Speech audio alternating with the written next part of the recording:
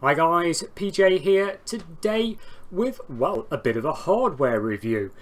There were some very cheap bargains come up on Black Friday, and just like a lot of you guys, yes, I did jump in on a few of them. So what we've got here in this box is not a new item, but it was an unmistakable deal that I absolutely had to get.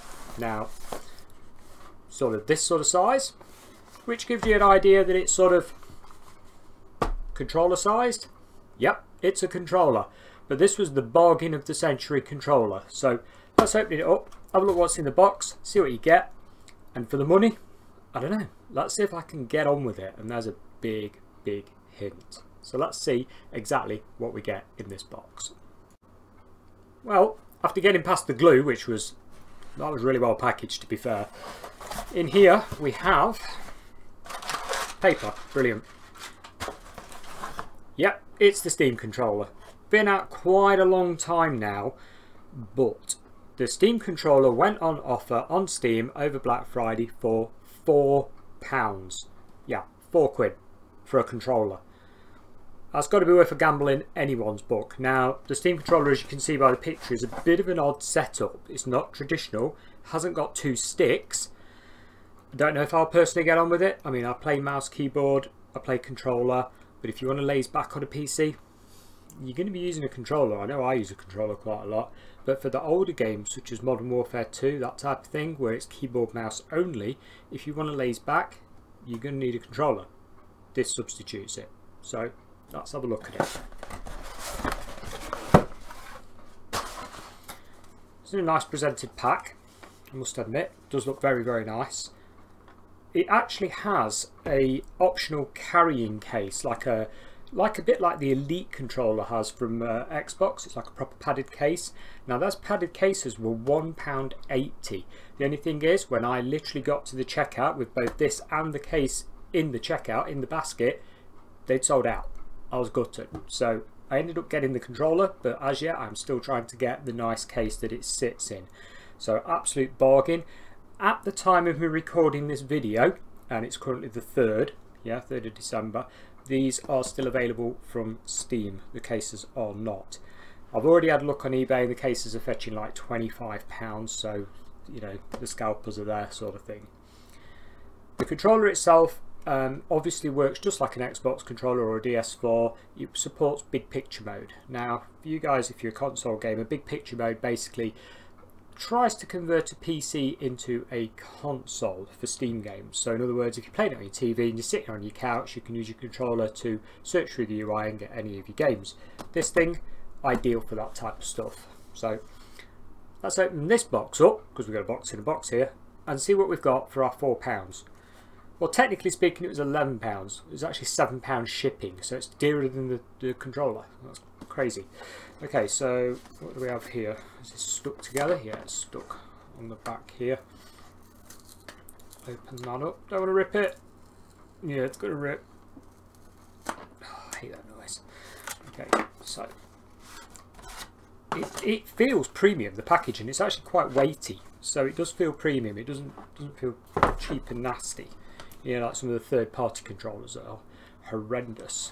Let's get a pen. Pop this open. Yeah, I should have a knife really, shouldn't I, handy, but I haven't. I've only got a pen. Pen will have to do. And then you wonder why your ballpoint pens don't work. It's because you use them to open stuff. Right. So, it opens up like so. Very nice. You see that there, guys? Bit of extra light for you. Hold on. So that's what you get. That's your controller. One stick. Yeah.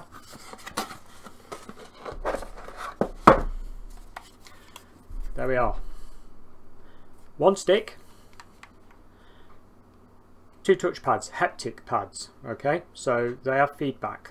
Now they're meant to mimic a mouse control apparently. I have never ever used one of these. I never got one when they first came out.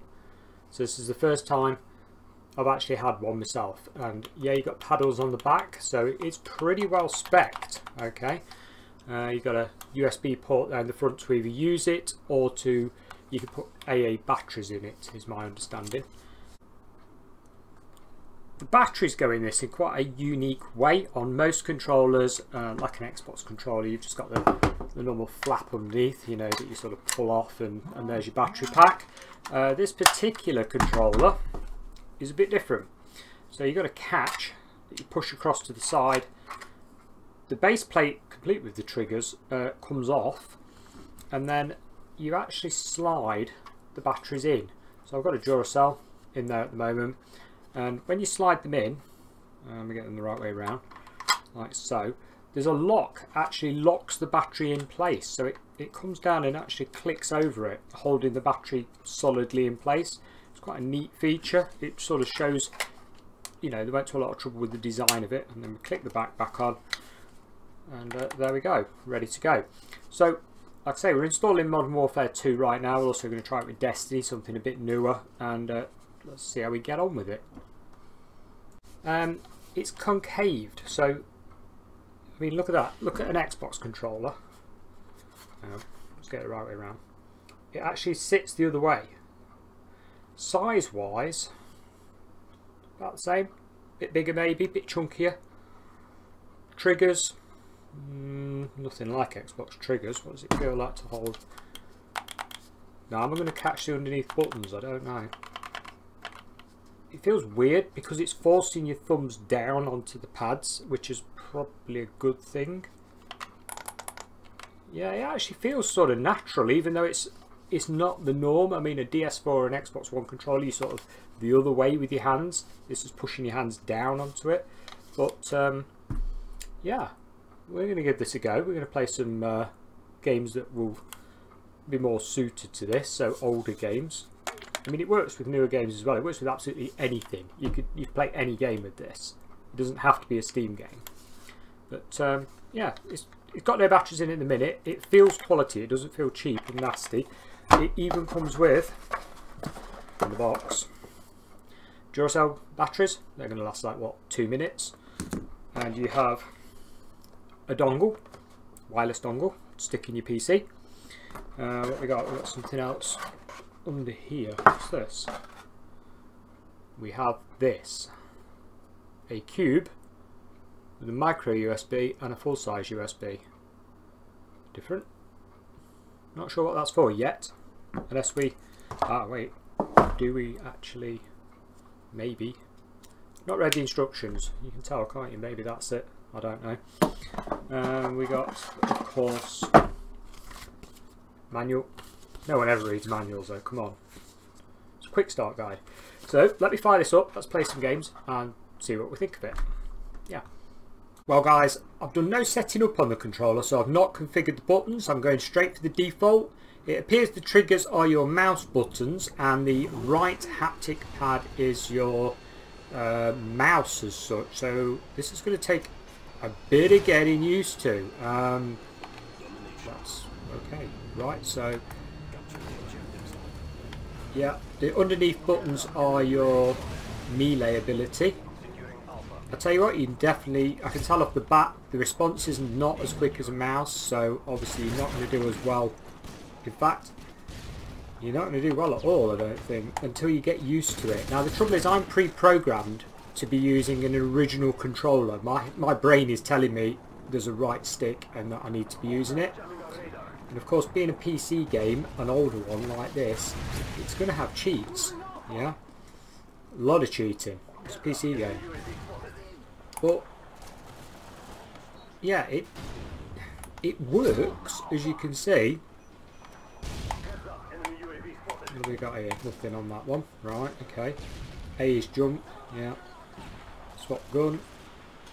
Sorry, teammates, if you're on this team, you're on a bad team with me. That's bad. Trust me. So we keep our thumb on the haptic pad and we can sort of aim, but as you can see it's a bit glitchy, might be the game. I mean, it's a really, really old game. I know one thing, it will take me quite a lot of getting used to this to perform quick enough to be able to kill somebody, in all honesty. It's not normal thinking. I mean, you've got to think about everything you're doing rather than it being natural, and there's the problem. It's meant to be natural and at the moment it's not. you'd have to practice. I mean, don't get me wrong, this is first off the bat, and it, you know, specifically a game you play mouse keyboard, and I have played mouse keyboard with it in the past.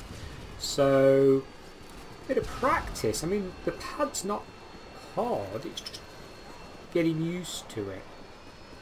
I don't think I'm going to kill anybody, not on my first match, that's for sure. You would need to dial in your buttons, dial in your settings, definitely turn up the response feedback from the right haptic pad, because it's not fast enough as default. You know, you've got to think about your movements sort of thing. It's not bad. I mean, literally I'm 5 minutes in, never used the controller before in my life, so could be worse if I'm honest. I mean, aiming, as you can see, takes quite a lot of doing, but I think you can do it. You'd have to practice. This is not a controller you're going to pick up and just use straight off the bat. You're going to have to get used to it. I certainly am going to have to get used to it. So let's try it with a newer game and see how it performs. Press E. Which button's E? Oh, that's different. Didn't want to do that. You could practice with it. I'm going to practice with it, but the controller itself, the build quality is brilliant. It's 10 out of 10. I like the build quality. I like the packaging it came in. I like the versatility, because obviously you can tune this thing to run like any configuration, any game. You can also mimic other controllers as well as mimicking a keyboard, so you know, it's got to be worth something, isn't it, that? I'm not sure if I practiced with it and added a jump button, because at the moment my character can't jump. I'd be okay with it, in all honesty. Now, whether I'd want to use it instead of an Xbox One controller on a PC, I don't really know, or a DS4 to be honest. I play a lot of Destiny on all the platforms, but it's definitely got scope. At £4, this was a bargain. So if you've still got the option to buy one, guys, and you want to give it a go, I would give it a go. It is there, it's worth it. So full price retail on this, I think they were like £50. You'd have to think hard. You'd have to go in there knowing that you're going to have to learn what the hell to do and how to use the controller. But £4, no brainer. Just buy it and then have a fiddle around with it. Have a practice. I mean, I just cheated then and pressed the E key because I couldn't remember what the hell was the button. But yeah. So overall, and like I said, about an hour in, I've tried it on 3 different games in total. I am going to give it quite a high mark. This has got an 8 out of 10 for me, because it's so customizable. You can do so much with it. If you're a PC gamer and you use an Xbox One controller, you can definitely do worse than treat yourself to one of these and try it out. Just be prepared to know that it's a learning curve. You are not going to jump straight into this controller.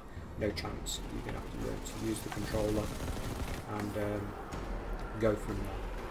And that's it. That's this review. Thanks a lot for watching, guys. I will catch you again next time. Maybe using a Super Controller. Maybe using another controller. Who knows? The next video in the future. Thanks for watching. Bye for now.